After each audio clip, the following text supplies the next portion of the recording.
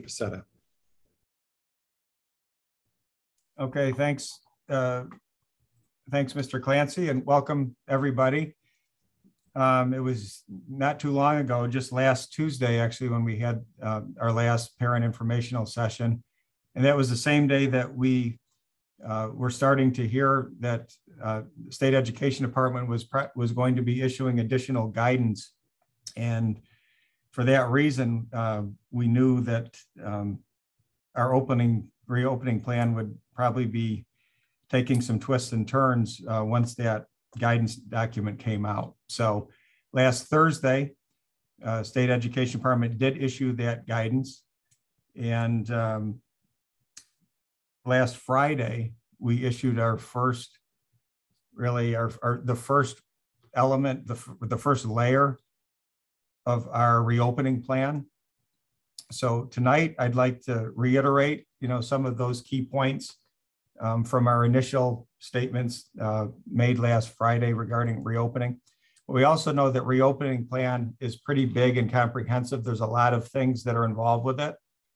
And while we knew that there were certain key points that people were particularly interested in, like the question about masking, for example, as much as of the attention that was put on that, and justifiably so, we knew that was a big topic. But there were a lot of other things that we knew we were going to be working on probably over the course of several days or even weeks, and our plan would continue to evolve.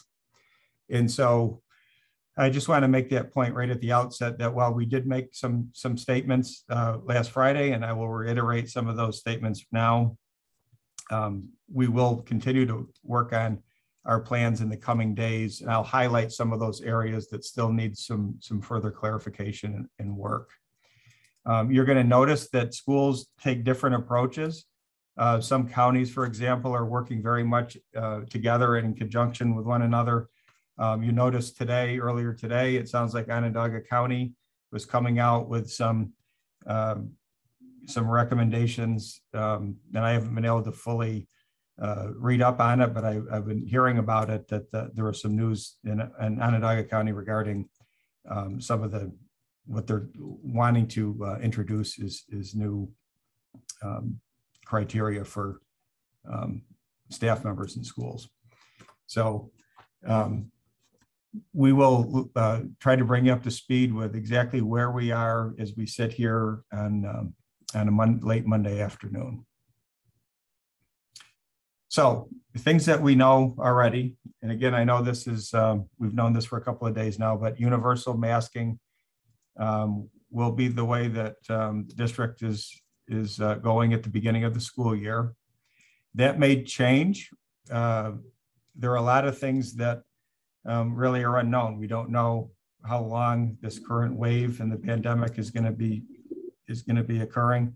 I think there's been a lot of conversation about at some point would there be some new guidance that might allow for the different layered or tiered determination for, can a region go move away from universal masking. But right now, the things that we know are that the CDC and the American Association of Pediatrics, of Pediatricians had recommended universal masking. State Education Department then issued that as a recommendation. And then beyond that, from a practical matter, is stewards of the district resources. When we have conversations with our school attorneys, with our insurance carriers, when you're getting all of those people all in agreement that masking is something that would make sense, given that there's that level of guidance from these widely recognized authorities on these subjects, we'd be hard pressed to not do that. So in my mind, at the end of the day, this became a pretty clear decision that we would open school with universal masking in place. And that would be for people, whether they're vaccinated or not, again, following the guidance from all of those organizations I mentioned. So that goes for all indoor activities. It also goes for adults and kids, anybody who is on the school buses. And that will become important in some of the other things that we talk about a little later on in our overview. Other things that we know are going to continue, that the recommendation was that we still maintain 3 feet of distance in schools. So we will continue to do that. The reason why masking is so important is because we know that as much as we can, for example, place our desks 3 feet or more apart, there are going to be situations where when you have hundreds of people together in a place, not just in our school, but in any place out in society, you're going to have people be getting closer at times. And so that's one of the reasons why those organizations like the CDC and American Pediatrics Association recommended that masks would be universal. That's sort of the great safeguard in all of this. So we are going to continue with our distancing practices. Other things that are important in the guidance is that the recommendation was that daily cleaning would still be continuing. I would say that Nick Campbell and his team have done an outstanding job of making sure that happens. Tremendous amount of additional time throughout last year that was invested in cleaning. Daily cleaning will still be occurring in our school. We also will be cleaning, the high touch areas throughout the facilities multiple times during the day. So while we know that some of the newer information suggests that it's not, contact points are not a frequent cause for transmission, we still know that the advice is that it still could be if these daily cleaning practices aren't taken into account and adhered to. So we will continue those practices. Another thing that is a little bit different than last year is that distancing is not required on the buses. And that's something that was specifically mentioned in the guidance documents. That is, again, distancing does not apply while students are being transported. Again, that's why it is so important that the masking continues.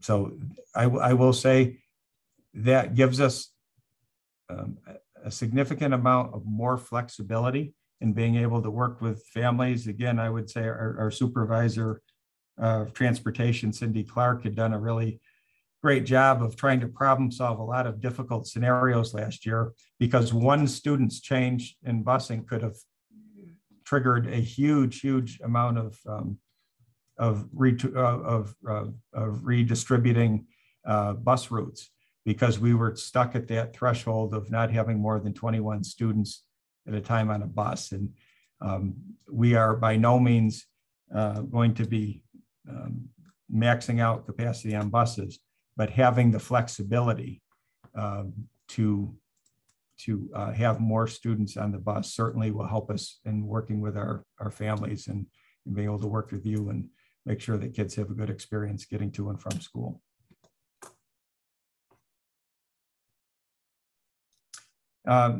This is a real big point, because a lot of questions people were asking centered around, would remote instruction be an option like it was last year? And the statements from State Ed clearly have indicated that the things have shifted pretty significantly from last year.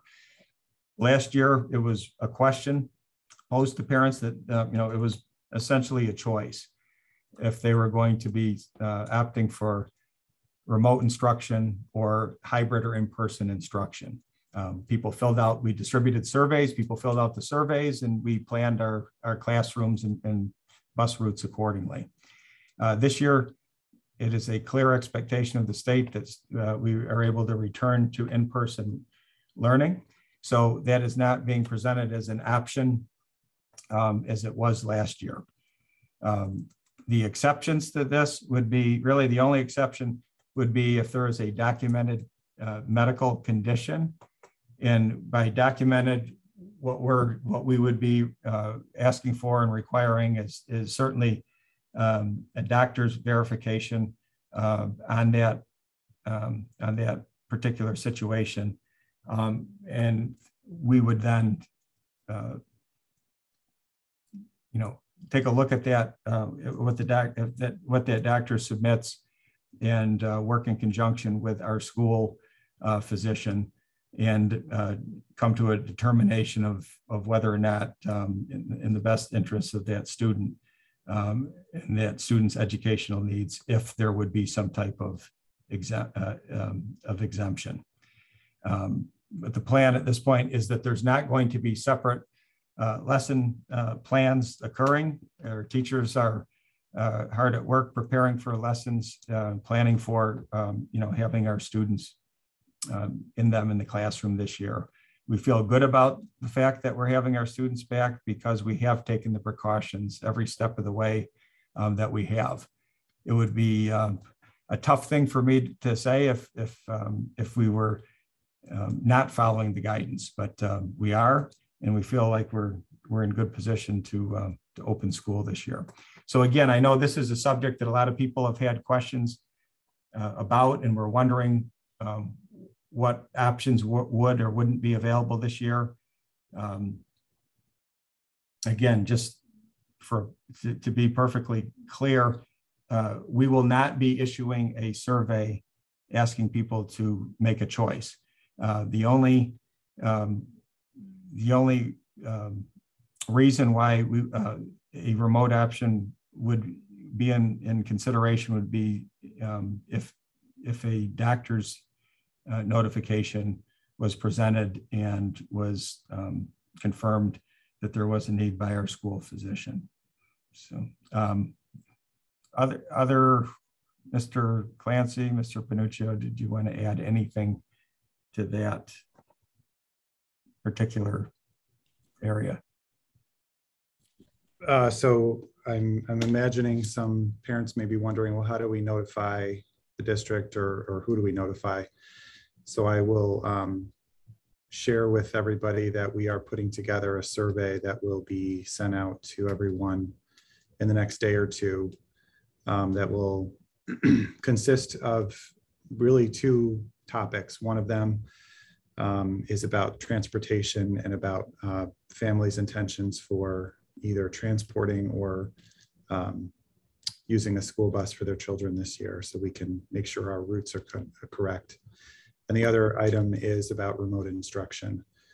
So the survey will do our best to outline the process that Mr. Becerra just spoke to with regard to parents needing to provide some medical documentation, and then a little bit about the process that the district will have to use this year to make a determination about remote instruction for students.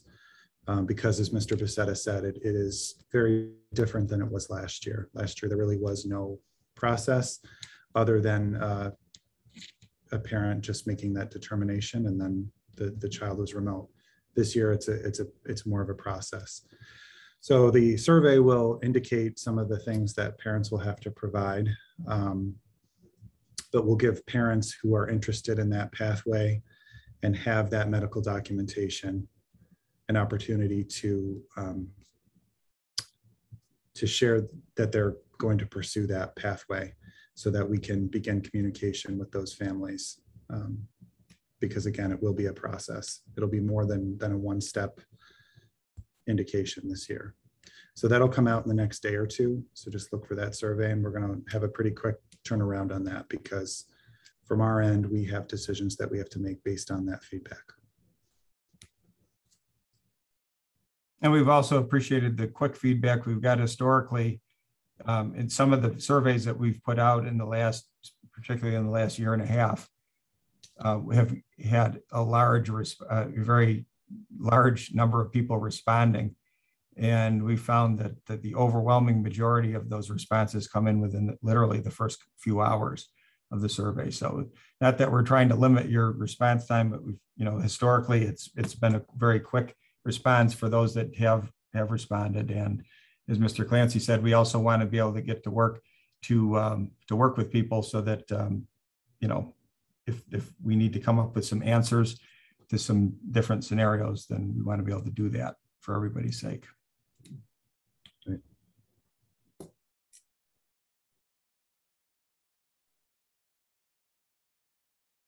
Some other items that are in progress, I referenced the fact that we probably would be having multiple layers of our plan determination. We've talked about a lot of the things already that decisions have been made. Some areas that are still really subject to what's happening, I think, on a more regional scale. One is testing. There's been a lot of comments recently in the media of, are schools in some parts of the state or some part of the country, they're testing on some type of regular basis. It is not a requirement of any plan at this point. However, we do have the capability of being able to engage in some level of testing that's being worked on regionally through Madison County and through our officials at Madison Oneida BOCES. So again, I just want to mention that it is something that we've been talking about, working on regionally, and if and when we need to make some type of move towards some type of testing schedule, we're working to make sure that we would have the capacity to do that. But as of now, there is nothing in terms of any type of requirement for testing. And certainly if and when that would get to that point, there would be a lot more information coming out to families. So rest assured, nobody's son or daughter is getting tested without your knowledge. And certainly you'd be well aware long before anything like that was starting to come into the picture. The other thing that has been talked about a lot is the quarantine process. Those of you, and probably many people who are participating on the call tonight, have been a part of the quarantine process in one way or the other. And we think it's important that people have a good idea of what are the things that might cause someone to become quarantined, because it has definitely changed over time. The parameters for what causes someone to be quarantined was very different, for example, by the end of last school year than it was, say, back in December. It really has changed and taken some twists and turns. And the health department is continuously evaluating that process. So when people say to us, well, how is the school determining who they're quarantining? To be very clear, and the health department will verify this statement as well, we've worked in conjunction with the health department because at the peak of the pandemic, they simply didn't have the capacity to reach people in as timely a fashion as they would have liked. But ultimately, we don't quarantine people. The health department will ultimately sign off on that or legitimize if somebody is put in that situation. We work with them. Oftentimes, schools over the last year have delivered or relayed the message to people that they would likely be in a quarantine situation, just because we wanted to get information out quickly to people. So that's still going to be the case, that we're still going to work closely with the health department. The health department ultimately is the agency that oversees this process. They determine the criteria that people will live under the quarantine process. And this afternoon, a couple of hours ago, new guidance was released, again, just this afternoon, regarding updates to the quarantine process. So we haven't, because of the timing of it, we haven't actually been able to fully digest the changes that are in that document. We're going to do that. We're going to be speaking more with our nurses and our administrators to make sure we understand it. That's something that we want people to know and understand. So it's certainly not a secretive document. We want to digest it. And we will be getting that information out to people, just so you know what the latest criteria is for being placed in a quarantine process. There are a couple of things that are helpful. again, when you look back to when we were at the peak of the pandemic, some things are a little bit different. And again, the health department's going to say it really depends on each particular case, and they will evaluate it through any unique lens that might make sense. But to a great extent, it appears that, you know, all the information we've been receiving to this point, and from cases that we're familiar with, it seems like there is a high likelihood that people will not be placed in quarantine if they've been vaccinated. That seems to be a pattern. Again, that's not 100% without exception. And the health department will say there could be exceptions to that. But under most circumstances, it does appear that even if somebody who has been exposed to somebody who's tested positive, the vaccinated person likely would not have to quarantine. That situation becomes very different if the exposed person is starting to exhibit symptoms. Then typically they will, then a quarantine would likely come into play. But if without symptoms, vaccination is to a pretty large extent is helpful in helping people to avoid being quarantined by the county. Another subject that we've talked about and is sort of evolving quickly is athletics. You've probably heard if you've been listening to the news. For example, Onondaga County made some statements in the last couple of days, the county executive saying that they were largely following state education advice, but they were not recommending that the portion about athletics, because in the state education endorsed guidance document, there was discussion about and language about not having high-risk sports continue in high-risk areas. And so there have been some discrepancies in different regions of the state and counties, and I think that's an ongoing conversation. I know our athletic director, Mr. Congdon, is going to be a part of at least one or maybe two meetings related to that subject tomorrow. And so I would just say on that subject, because leagues and cross counties and different regions, there's a lot to sort out. And obviously we'll share information with you as we get that information. So that's a work in progress. We will be sharing more with you on athletics and in some other areas as information comes out. So like I said at the outset, we will be issuing our final plan. That's some parts are already finalized, other parts are still evolving, and our complete plan will be coming together fairly quickly as these pieces are all tied together. Again, I'll ask Mr. Clancy or Mr. Panuccio, any members of our administrative team, if there's anything that I neglected to mention or that you'd like to mention to clarify any of the subjects we've talked about.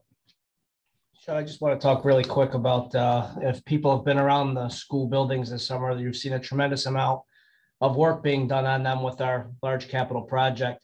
Our contractors will be turning the buildings over back to us by next Wednesday. So all of their equipment will be out of the building so our teachers and our staff can get back to a normal school. And I just want everyone to be reassured that any contractor working in our buildings are also required to wear a mask. And there will be no contact between any of the contractors and our students. So I just want everyone to be aware of that.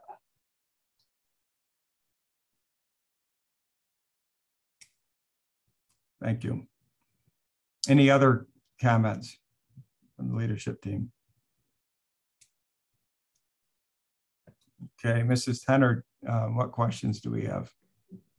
So we had a few questions come in. Most of the questions you answered during the presentation. The questions were just asked prior to speaking about those items. So just to kind of recap on those pieces, one of the questions was pertaining to being able to transport students on busing this year, as opposed to encouraging and asking parents to do the transport. So just to, review that yes, due to the new guidelines and not being able, that we don't have to assign one student to a seat, that yes, we should be able to transport all students this year, and that a survey is coming out within the next couple of days to try to find out what the family's preference is going to be for that, so that the transportation department can plan accordingly.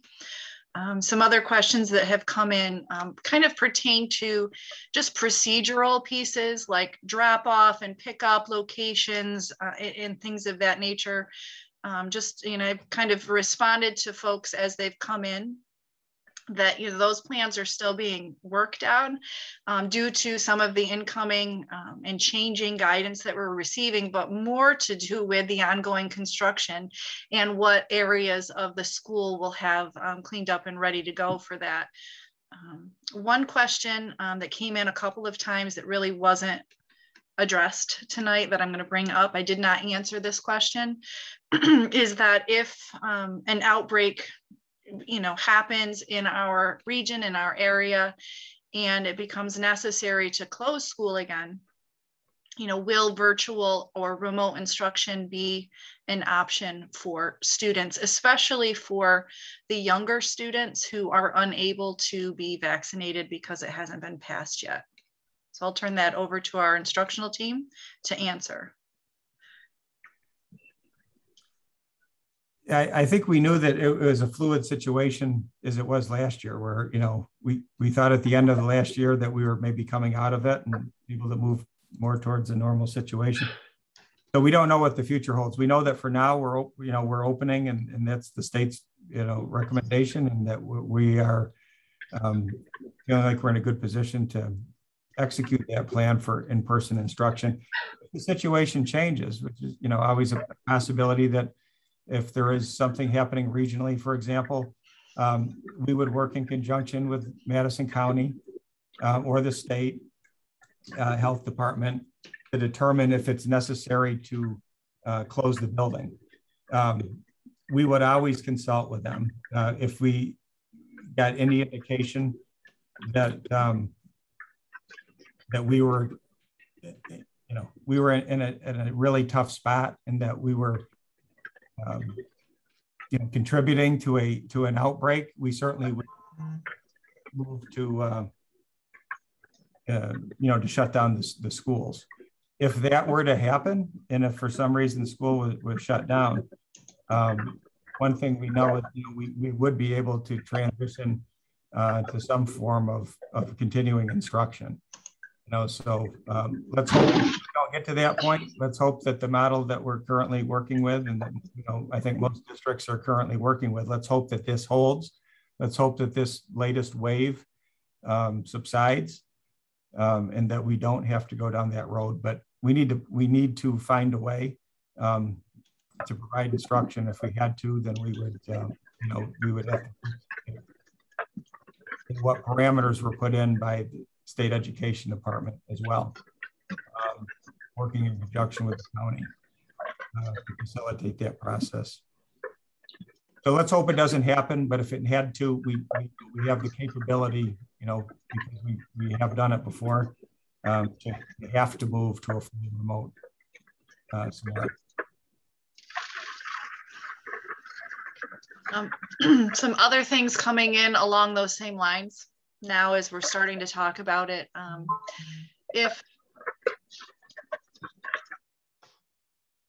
If there is an outbreak and it's not a substantial enough outbreak to close school, like a school building down completely, like we had done on various occasions last year, and parents don't feel comfortable sending their children back to school based on the community spread rates and things of that nature, is there a plan in place for students to receive virtual instruction?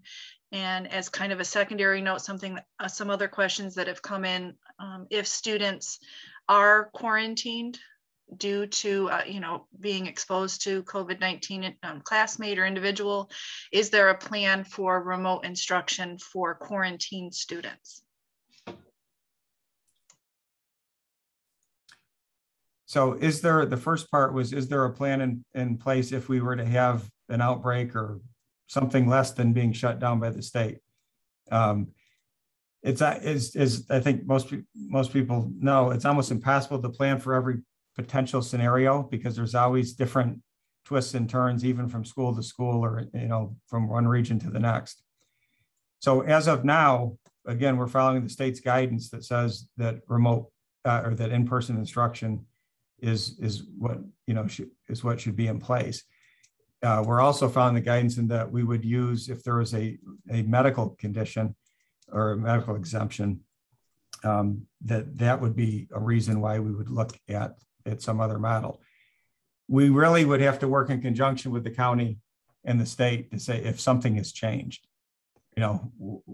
We're only able to sort of plan for the environment we're currently in. We know that if some things change, or if situations change, that door may need to be opened, but it would certainly be in conjunction with working with all the different parties who've been a part of this process from the beginning. So it's sort of impossible to know exactly how the future would play out with that. What we do know is that in-person is our model for instruction as per the state's guidance currently. The second part of the question, could you say that second part again? Yes.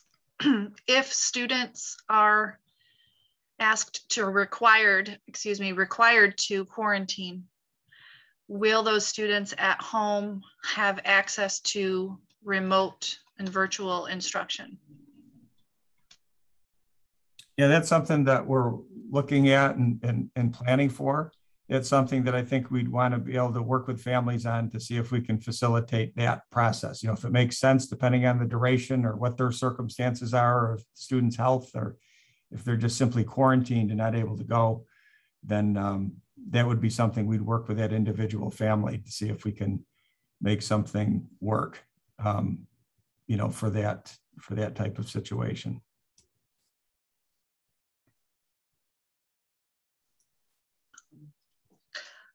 Also, a little bit along those lines, especially pertaining to students who are under 12 years of age in the schools for like Peterborough and Southside, are any extra or different precautions being taken, or are there different protocols in place to keep the children that are not able to be vaccinated safer from contracting the virus?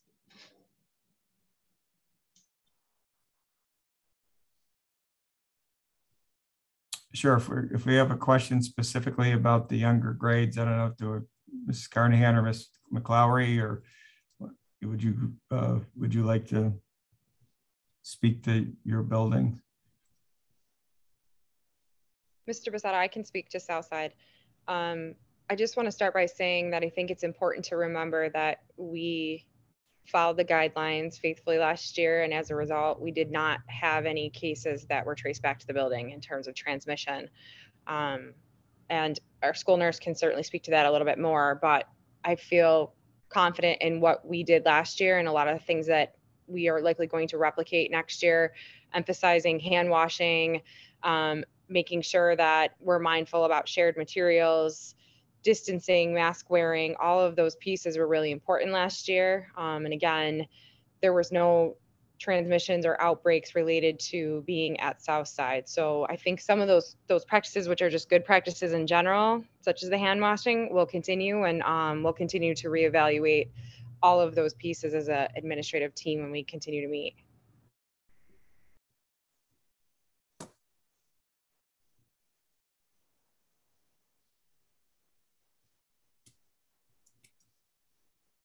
Yeah, you said it very well, Mrs. McLowry. I think that's the frequent hand washing and all of the good habits that we were in last year.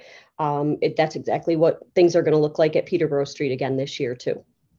Thank you.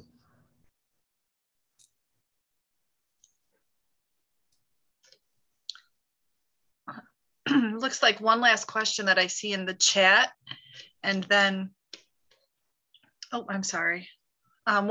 There is an additional one. our children, our students, going to be required to carry all of their materials, including Chromebooks, back and forth to school every day this year?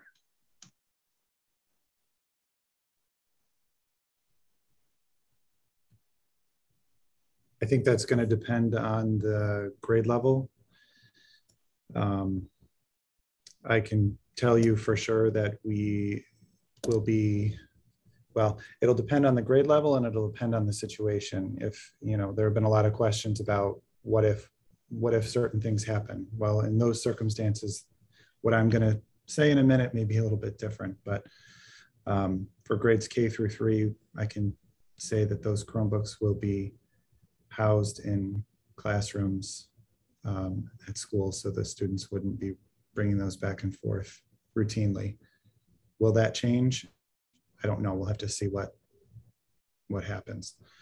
4 through 12, we wanted to continue to provide that opportunity to students.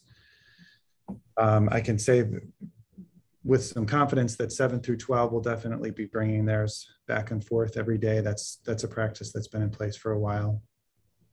4 through 6 started that a year and a half ago, and it has proven to be pretty beneficial, not just because of the pandemic, but academically as well. So we're planning on continuing that practice.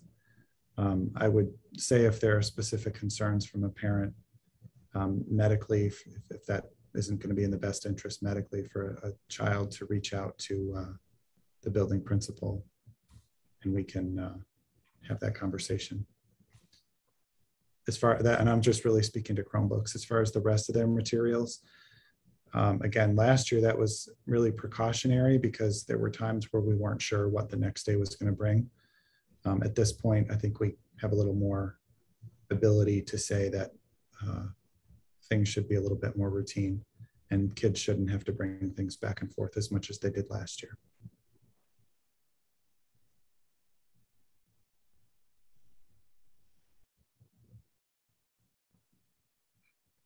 You said there was another question, Mrs. Hunter, or was that the last? That was the last question coming in through the chat. I do know there's a participant in our meeting tonight by the name of Mark. He does have a hand raised, so I'm going to ask Mark to unmute himself if he'd like and to ask his question.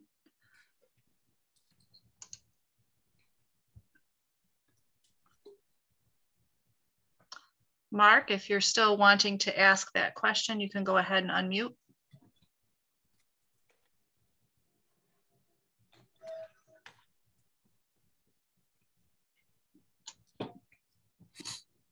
Great, can you hear me? Yes, we Are you can. able to hear me? Yep, we can hear you. Hello, Yes, we can hear Hello? you. are you there? Yep, Okay, sorry, I'm in the process of driving. So no problem. this is more of a comment than it is a question.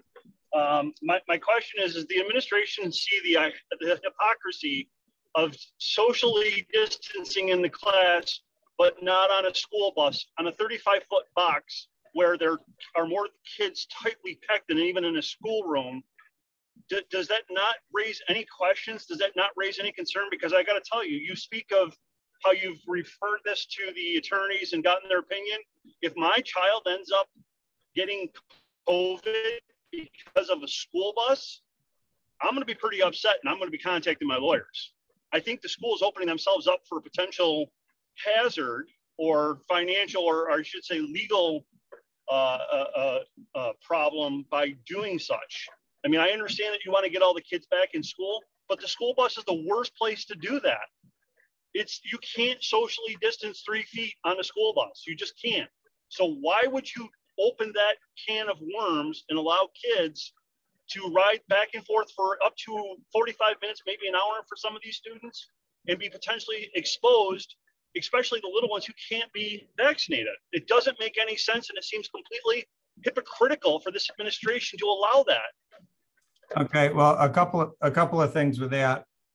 One, we're comfortable with the position we're in because, again, we're following the guidance that was established by the state, by the CDC, by the American Pediatrics Association. and by state ed. So as far as a legal position, we're following what the medical experts have advised and are meeting their standard. So in terms of, to my knowledge, that hasn't become a problem for districts who are meeting those expectations. So we understand people have different ideas and opinions on the subject, but what we've said all along is that we would follow the guidance and the advice, and we're doing that. So it's obviously a changeable, fluid situation, has been for quite some time, and the standards have changed. And the fact is, I'm not a doctor. You know, most of the people on this call are not doctors or physicians or infectious disease experts. And so our best course of action is to follow what they say is or is not something that they're comfortable with. And so I think I don't think you have to be a CDC official or anybody else to use a little common sense and to know that 3 feet is not going to work, and there's no way you're going to guarantee these young kids to keep their mask on. There's too much opportunity there for them not to follow the rules. And I can't imagine that our bus drivers are going to be able to pay attention to the road and pay attention to the kids that close to ensure that that doesn't happen. I just think it's a hypocritical statement to allow the kids to ride a bus and not social distance, but then put them into a room and say, okay, you can now social distance and not have, it just doesn't make any sense. It's common sense. I don't think you have to be a doctor or anybody else to see the writing on the wall and the issue with that. Oh, again, we're gonna disagree, I guess, because we are following the guidance of the experts. And Mr. Clancy, what were you gonna say? I was just gonna, we haven't and won't be making decisions based on our own opinions about things. We base our decisions on guidance that we receive from experts. So that's why we made that decision, and that's the guidance that we're going to be following. And we understand that some people, as they did last year, under any of these circumstances, they prefer to not use the transportation, but we're providing transportation in a form that is legitimate by any of these organizations that have, from the beginning of the pandemic, weighed in on this and have been the source of guidance. And I'll also say, I think if, having conversations with other districts, we're certainly not interpreting this guidance in some kind of unique or overly loose way. Districts are pretty much interpreting it the same way. So I think if this isn't something unique to Canastota, I think most districts are also working to meet the guidance, but also are going to be using using the guidance that's issued as we are. I think this would be a good opportunity for Canastota to stand above and beyond everyone else and stop following what others do. Let's do something different. Let's look for our kids. My comment on that would be, we haven't from the beginning, we've said we'll do what we can defend and what we feel is right. So we're not following what everybody else is doing. My point was, we're certainly not doing something that isn't common either. This isn't, if you look at what other schools are doing, we're not doing something that's wildly different. So, but again, it comes down to, we'll do what we can justify doing, and that's where we are. Mrs. Senator, was there other questions? There are no other questions.